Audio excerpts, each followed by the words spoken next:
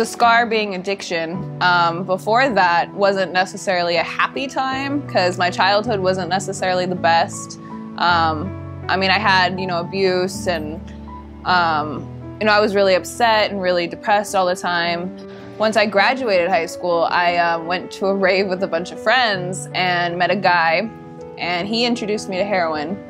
And I ended up getting on heroin after that and then doing meth for like a good 7.5 years. Childhood is also considered a scar. It's just a different kind of scar than the addiction.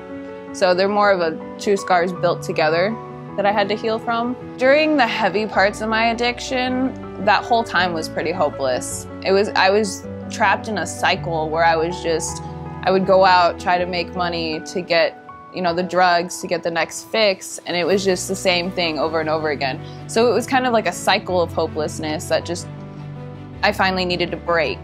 I noticed how bad I was manipulating people, how bad I was taking advantage of people, and I didn't care. I didn't think about it at all, and it wasn't who I felt I wanted to be, who I was inside.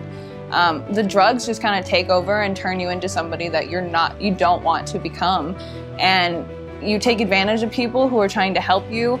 You absolutely just destroy any relationship that you're having with anybody, because the only thing that matters is that next fix.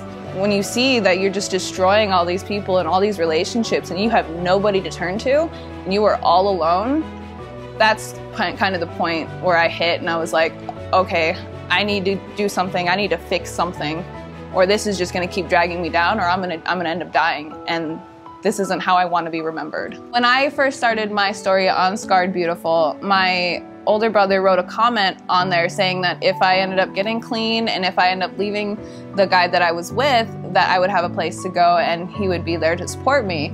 So I always remembered that. And then when I actually did get clean, I called him and I was like, so hey, remember when you told me I could come move in with you? And he was like, oh yeah, okay. So I got out of rehab, and then he came and picked me up and helped me get all my stuff from where it was at my now ex's place. I think that was like the seed that was planted like in the back of my head. Like I knew I had somewhere to go if I ever needed it. So that kind of pushed me into the direction that I needed to go. I didn't really have any hope, but at that point it was trying to get day by day, trying to just make it through the withdrawal, the recovery. At that point you're just trying to make it from day to day. I started to feel hopeful once I actually got out of rehab and moved in with my brother and my sister-in-law, and they were there to help me through it all. Like they helped me build my self-esteem up. They showed me how to be. Like they're just my absolute role models, and I absolutely love them and can never thank them enough for everything that they've done for me. Because everything that's come across, like they've been there. And that's kind of when the hope was restored, was when I was back with them and they were showing me that, life can be better. This isn't all life can be, you can have a life. I think Scarred Beautiful is a wonderful organization because nobody knows your backstory. Nobody knows the things that you've been through. And to find out that somebody has a similar story to you, it's comforting in a way. To know that they have the same kind of feelings, they have the same kind of adjustment that they have to try to make too. It's not easy to get through, but once you're on the other side of it, my life's absolutely amazing now. Absolutely amazing. I got out of rehab July 5th, 2019. About 3 months later, I started working at Amazon full-time. I'm still working there, still have the job there.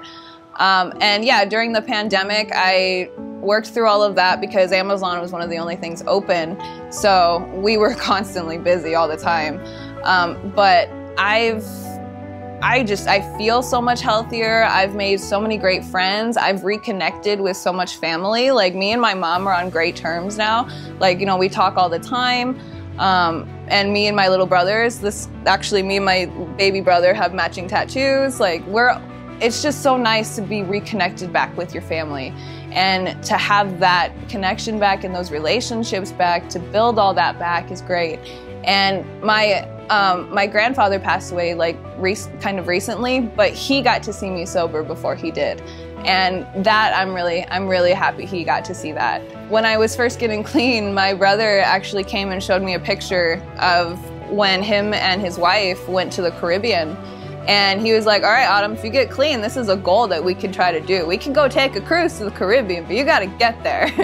So that's one thing I'm looking forward to. We're eventually going to go to the Caribbean and go on a cruise, and I'm super excited for that. And I'm just excited to live life right now, because before I was so trapped, and honestly, my life is kind of boring and I love it. I love it. I go to work, I stay home, I play video games, I sleep, I play with the animals, I hang out with friends. Like, it's fantastic. I love the boring, normal, mundane life. I don't need anything exciting. I've had enough excitement in my life. I'm Autumn, and I'm scarred beautiful.